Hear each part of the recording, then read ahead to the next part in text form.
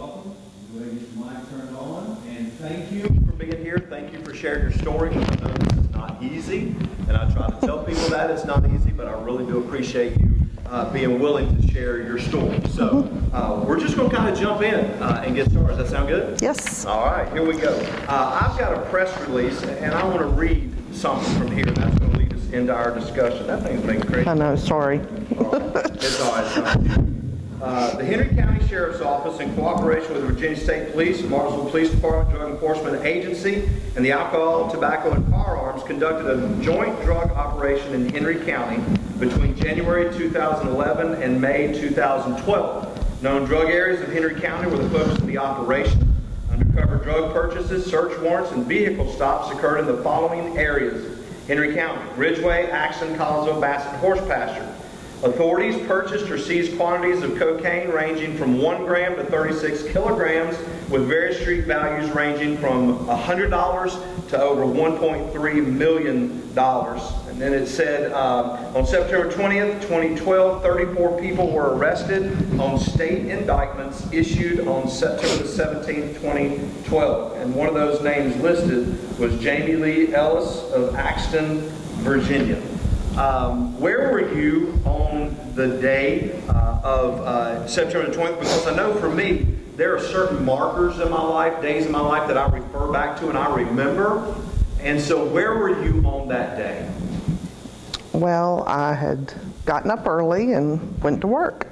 I'm self-employed, so my girls were old enough. Juliet drove Montgomery to school, and both of them were at home getting ready, and I had gotten up early and Jamie was at home. Okay, so how did you find out that Jamie had been arrested?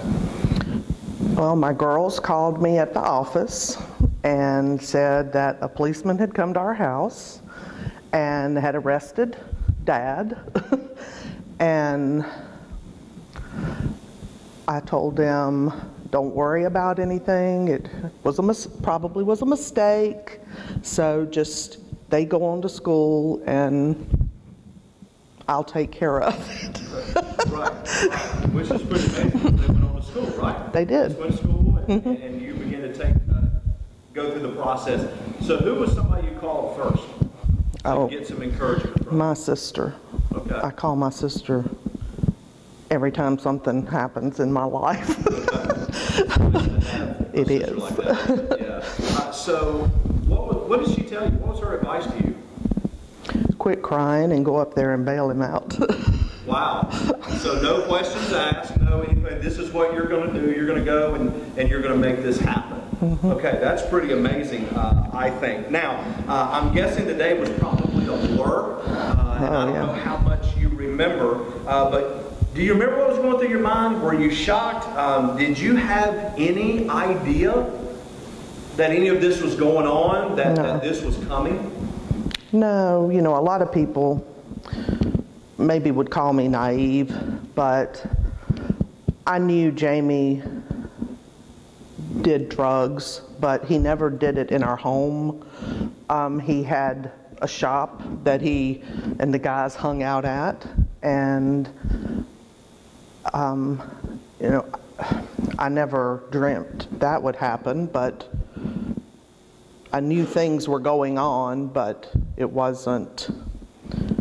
I guess we kind of lived two separate lives at that time. Okay. So how long had this been going on? The drug use, I mean, you know, through all of our young teenage years, you know, I knew, and we, even in our early marriage, we had couples that we hung out with, that we, you know, would go out with and drink, and but I didn't know until, I mean, I knew of pot and stuff like that, but I didn't know it had gone to the next level until around 2000. I was pregnant with Montgomery, and we were in New Orleans for the Sugar Bowl. Tech was playing in the Sugar Bowl, and I found cocaine in the suitcase. So 2000, you actually knew that it was going on then. Mm-hmm. Okay. See, for me, when this all happened, I was like, it's just one of them that just happened. You know, it couldn't have been going on for long, but this has been something that had been a part of y'all's lives for a while. Well, at least Jamie's life for a while. Okay. Yeah. All right. Well, I want us to come back to that. Okay. Let's come back to that part of the thing. I'm sorry. No, you're fine. It should be not making that much noise. Let me move it up. Sorry. Y'all don't worry about it. All right. But how about let's go back some, because I want people to get to know you a little bit. So just tell me a little bit about, you know, where you were born, you know, how you grew up, and just any of that kind of stuff you want to share with us. Well, I was born in Martinsville, raised in Axton, and went to Laurel Park High School, graduated from Laurel Park, raised in the church. My mom and dad went to church. I mean, we were involved. I was in, you know, GAs. We went to Sunday school, church camp. You know, that foundation was there, and at 12, I was baptized in that small church, but it wasn't a change of my life. Okay. So when did Jamie become a part of your life? Our senior year in high school, we started dating, and I don't recall that we planned to go to Tech, both of us, but we both ended up at Tech, and we were dating, of course, so we continued dating on and off. We had our little ups and downs, but you know, like everybody. So, so it's just a normal kind of, you get married, you start a family. You said there were couples that you all hung out with. What kind of stuff, I mean, did you guys y'all were just doing life together with these couples? Oh yeah. We were good friends. We all would get together on the weekends, you know, go out to eat. I mean, we would drink. We had our kids started. I was the first one in our group to have a child, and Juliet was born in '94. And then after that, you know, our friends started having kids. So our kids were, you know, grew up together at a young age. Gotcha. So nothing unusual about what you guys were doing as a young couple. Just doing the things that couples do. Okay. Of course, you had a business. Jamie had a business as well. Both doing well. So life's pretty good on the outside, right? Yeah. Okay. Well, then let me ask you this question. You said you were baptized at 12, but it was just kind of there. Can you tell me when things began to change for you spiritually? Well, in the church that we were going to was a small church, and there was a lot of conflict going on in that church. So I told Clara this morning, Clara Barnes was one of the first ones that invited Mom to Rich Acres.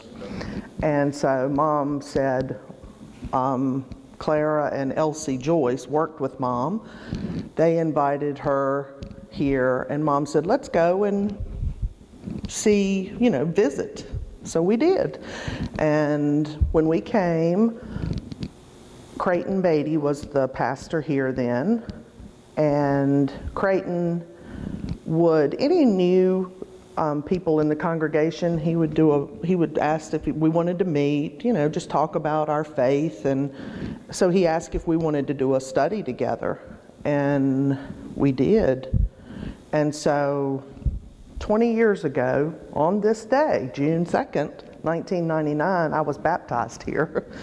And that was a turning point for me. That's pretty amazing. 20 years, y'all caught that, right? 20 years ago today is when she was baptized. And Tim didn't plan that. No. He asked me, he said, how about June 2nd? And I was like, oh, that's early.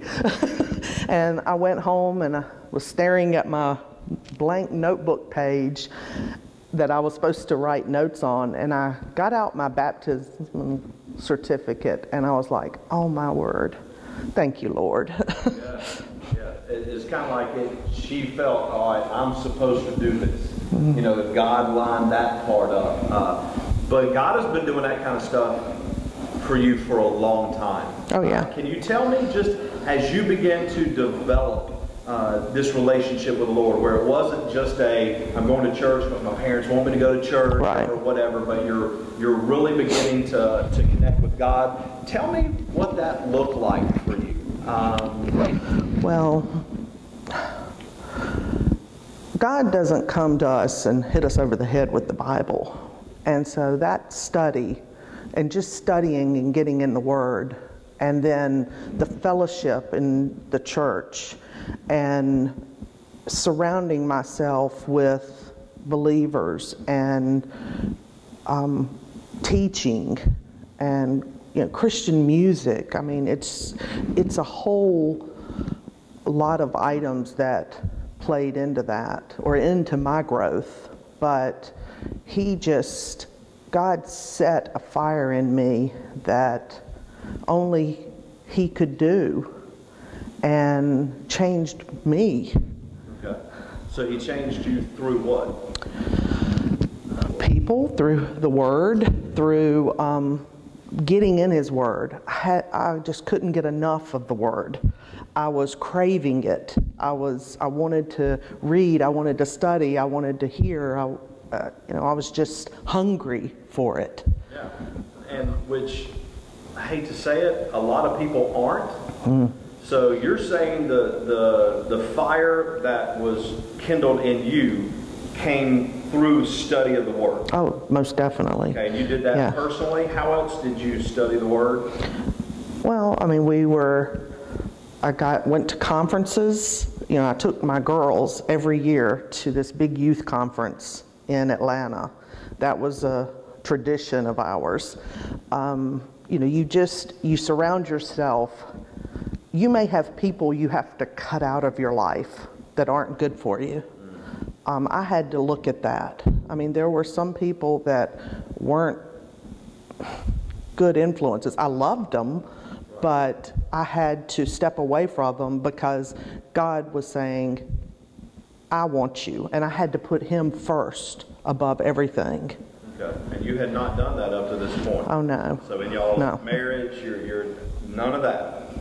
No. I mean, that diagram you showed last week with the husband and the wife and God at the top, you have to do that. You have to put God at the top. Because if you don't, nothing falls into place correctly. Yeah, right. I think it's interesting. I've been a part of this story from the beginning. And it's easy for, I guess, me and anybody that knows Jamie's story to go, man, what an instantaneous change that happened. This all happened. And, man, the Lord got a hold of him and he changed. But what I'm hearing from you, and you and I have talked about your story for a while, is this was not an instantaneous change. This was a 13-year change, because you didn't start getting close to the Lord until 1999. That's when God began to work. And so it was 13 years later before this happened with Jamie, anything changed with him. So was the change about Jamie, or was the change more about you? Well, God has to change us individually. And I do believe that God started working on me, and God's plan was much bigger than I could ever imagine. But, of course, we don't always like His ways of getting people's attention, but whatever it takes, and you have to be faithful, and He will answer. I mean, I prayed for Jamie for those years. I would write in my prayer journal, Lord, change Jamie. I shared with our Wednesday night group, I did a fast one time with a friend of mine.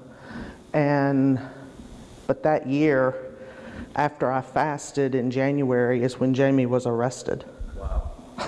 Wow. So God was not only working on Jamie, but He was working on you. Oh, yeah.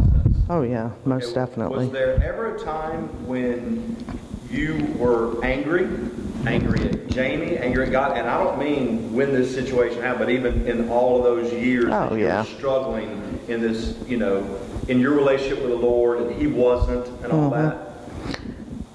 Most definitely. I mean, we had our issues, but Jamie he'd come to church with us on Easter and Christmas, and but I had to separate myself, so to speak. I had to look at my relationship with the Lord. God can't change anyone else until he changes you, and then he'll use you to change other people. See, that was the most amazing thing that you said to me, and this is probably the third or fourth time you've said that, is if he doesn't change me, he's going to have a hard time changing anybody else around me. Right. And I think that is brilliant. I think that's what all of us need to realize, is that it starts with us even before it can start with people around us. Yeah, and I would get mad. I told Jamie numerous times I want a divorce. He ignored me. Maybe God was telling him something that he didn't know and I didn't know. So you just ignored him. Okay. I mean, he ignored you. You said, I want a divorce, and he's like, yeah, whatever. Yeah.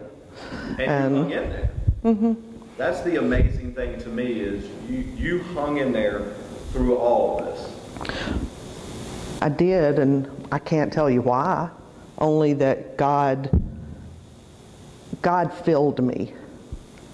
He gave me what I needed, and it was him. Right. So it was only him filling me with the Holy Spirit, and I was happy with myself. Okay. So in that regards, my marriage, I hate to say this, but my marriage kind of took second place, but there again, it's that lining up. Right. So that actually it taking second place prepared you for 2012 and further. Yes. Wow. Most definitely. That's pretty amazing. Well, what would you say to somebody, because I believe there's going to be people in this service and people in the next service who are struggling in their marriage, they're struggling in their relationship with the Lord, they're just in a struggle. They say, Pam, I pray and God's not listening. You know, because when we pray, we go, all right, God, I just prayed. You need to answer now. Yeah. What would you say to them to encourage them? You need to seek God with all of your heart. You need to surround yourself. You need to be in the Word. You need to do everything you can personally for yourself. I mean, God may tell a husband or a wife, leave. That could be what happens. But in some instances, like mine, he told me to stay. Right. So you have to listen to God. And I think that's hard for us today. There's so much going on in the world. We're listening to the television, we're listening to the radio, we're looking on social media. We're not disciplined enough to sit still and go, okay, Lord, what do you want me to do? Wow, that's good. That's good. There's so much noise, it's hard to hear God. Yeah. And I read in a devotion this week that when God was speaking to Elijah, when he was having that struggle, you know, it was an earthquake, it's all this, and then it's a whisper. Mm-hmm. And if God's whispering to us, and we have all this noise in our life, we can't hear what he has to say. No. And you know, Jamie and I, now, praise God, Jamie and I talk about Scripture. We talk about God. We talk about our faith. God is just so good. I was going to say, how amazing is that? Oh, yeah. To look back and go, now my husband is leading my family? Did you ever think there would be a day? Oh, no. And Juliet even texted me this morning. She said, thank you for being the foundation for our family. And, you know, it's not me. It's God. But you open yourself up to it. Yeah, everyone has to be willing. He wants each one of us. It's whether we're willing to set aside the world and ourselves and allow him to work. Yeah. Pam of 1998. Could she have gotten through September 2012? Oh, no. No way. Okay. I would have walked away. Okay, absolutely. So God used that time, and I want everybody to hear this. This was 13 years of God working on you, of you praying desperately for your husband, and it seemed like God was silent during that time? Well, he was working in me, but it seemed like he was silent for working in him. Yeah. And, you know, I would question God. Where are you? What are you doing? You see me here. It takes faith to stand and just wait.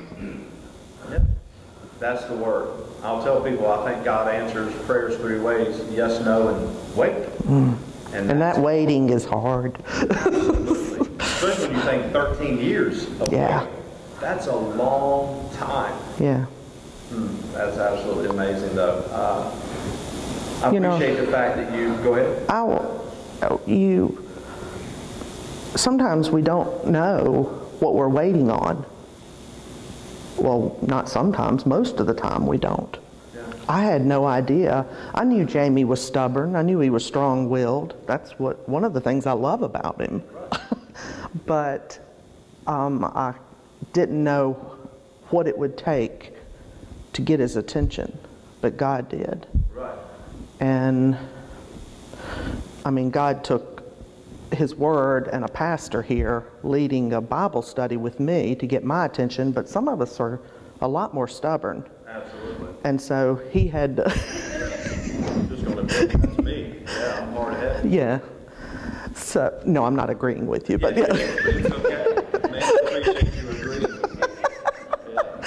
Yeah, absolutely. So, I've told you this for years, that I think most women would have left. They would have never stayed. And the reason Jamie is where he is today is because of you and your faith. But let me ask you this. Are you perfect? Oh, no. Did you struggle in those 12 years as God sure. was growing and developing you? Oh, yeah, most definitely. And, you know, I struggled with selfishness. You know, I don't deserve this. I should just move out. I can make it on my own. You know, I think we all have a stubborn streak about us. But he whispers to us. And sometimes we don't know that he's whispering, but he is. And he allowed me to stay, and he knew what the plan was. So, I think the most important thing is to wait and seek God first. And he will answer. It's not always the way you want him to, but he does answer. And I think the struggle many people have, especially couples and marriages, is they don't want to put that time in. Oh, they yeah. don't want to stay in it. They just go, well, if that's the way you're going to be, I'm gone. Yeah. And so they don't allow God to have time to work in that. Lots of us are, well, especially the younger generation, want it now. Right. It's funny, we were somewhere and there's a sign on the road that said, divorce, $189. Really? I mean, how easy is it to get out? Yeah. But that's not what God's plan is. Yeah. God wants things on his time. Right. His time is perfect. Right. Now, and I want to say this, and I know I'll speak for Pam and me both. When we talk about people waiting and staying in a relationship, we're not talking about a dangerous relationship. Right, no. Okay, that there are situations where a spouse has to get out of that relationship for their own safety or for the safety of their children. So we're not saying whatever's there, you know, God says you have to stay. Right. But in your situation, that's what God knew would be best. And so you were willing to stay. And without God's word, without that hunger, you wouldn't have stayed. No, most definitely not. Yeah. I would have just walked away and took the girls and said, you're on your own, I think. Right.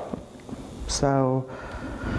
Well, there is a Bible verse that I think is kind of your favorite, maybe your life verse, and you said you wanted to be able to share that, and then you also had some other thoughts that you wanted to share. You want to go ahead and do that now? Mm-hmm. Okay. Well, one verse that I love is Psalm 37:4, and it says, "Delight yourself in the Lord, and He will give you the desires of your heart."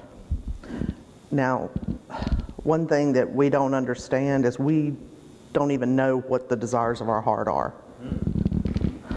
I mean, God knows our hearts, what we really need. Sometimes I think we as individuals think, oh, I need this, or I need this, and that's my heart's desire. But if you delight yourself in the Lord, He'll show you what your heart's desire is.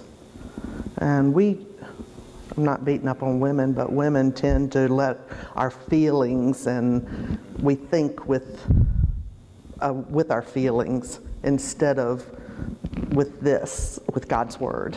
Right. So, feelings can't betray us. Oh yeah, they can.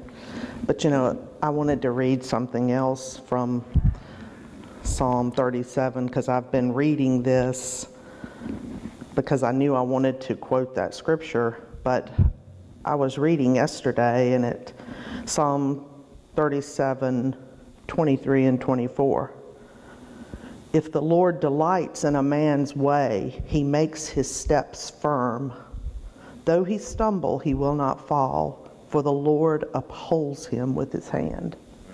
And that's what God did for me. All I had to do was get in His Word, seek His Word, seek Him, and He held me. And that was, I can't say it, thank you enough, Lord. Would you go back and do it differently if you had the opportunity? The last 13 years, the struggles that you guys went to, would you go back, and if God said, don't worry about it, I'm not going to let you go through any of that, would you trade it? Would you change it? Mm-mm. Because what He's done is, and there aren't words that can explain it. That's what's so awesome. I mean, everything He does, the outcome, it doesn't mean it's going to be great for us, but it's unexplainable. The peace, I don't know. Like you said, did I remember that day? I don't. I remember being mad at Jamie, being very mad.